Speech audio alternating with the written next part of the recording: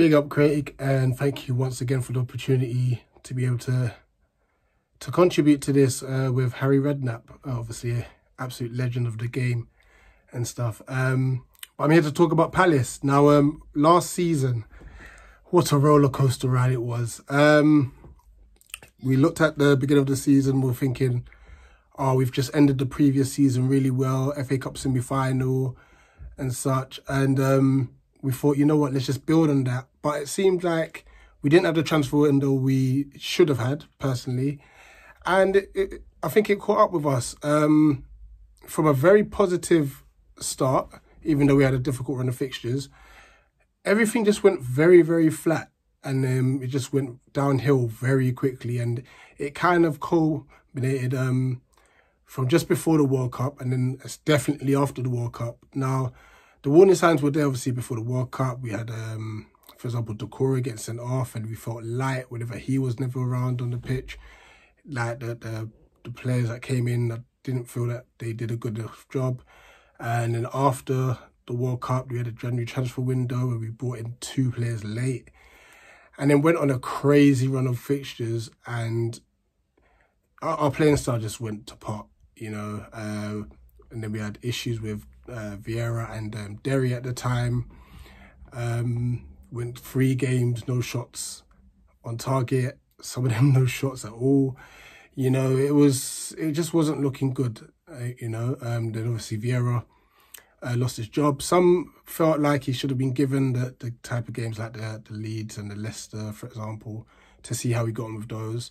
But then Roy came in, and honestly, Roy did an amazing job, a fantastic job. Got us playing free-flowing football, played players in the right positions, got Eze back into the starting lineup, and he was flourishing, you know.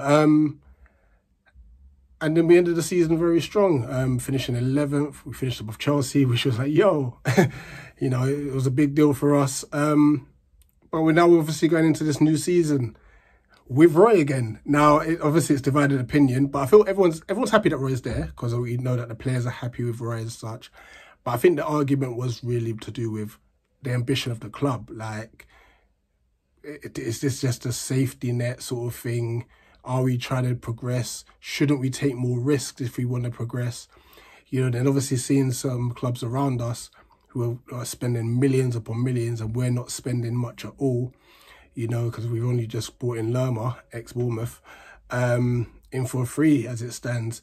Then you've got the Wilf dilemma as well. He hasn't signed yet because obviously he's not a player of Crystal Palace as it stands. We've given him a contract offer, but he's got contract offers elsewhere, including like Lazio, Fenerbahce, El Nazair in the Saudi Pro League.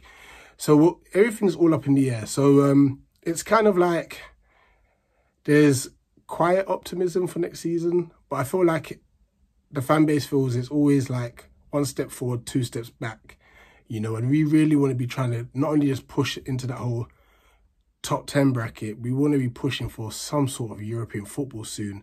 You know, that it burns us, the fact that West Ham have won a trophy, and obviously that team down South Brighton have made it into Europe, and we're just always 12th place, you know. So it's kind of like, oh my gosh, what is our ambition? What is our true ambition? Do we just want to stay in the league? And yes, our 11th year in the league upcoming, it's a great achievement, but we need something out of it.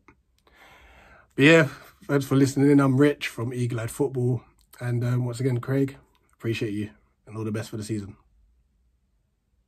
Alice, yeah, Roy went in, did a great job. Roy knows the game. Roy's top manager, been around, knows, you know, it's not rocket science. He goes in there, got them organised, done a lot of work with the team, probably on the train. He's bought, you know, he's got Ray Lewington with him, and who you know, has been his right-hand man forever, really.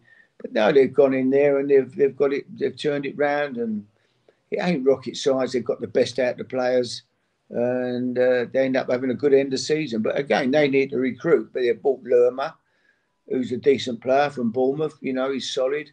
But then they're going to need for, you know, a few more. But what they have got there, they've got a fantastic youth policy. It's a great catchment area, South London. All them kids there around that area. They've got some fantastic young players coming through. So that's the future of the club. keep nurturing the youngsters, give them the opportunity to play, and hopefully that's what they'll do.